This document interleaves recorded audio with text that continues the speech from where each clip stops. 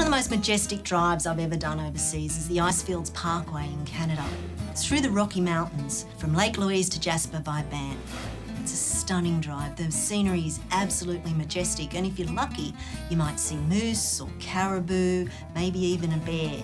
But it'll take you much longer than you think because you'll be pulling over all the time to take photographs. This is one of those drives that's absolutely incredible.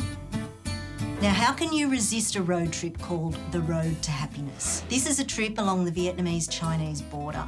It's a pretty extreme sort of trip, not really the kind of thing you want to do in a car. I did it on the back of a motorbike. This is off the tourist trail. But if you want to really get to know Vietnamese people and live in their culture, then this is the way to do it. You go north out of Hanoi, and it's about 1,200 kilometres. Took us about 8 days because you don't go very fast in that sort of traffic.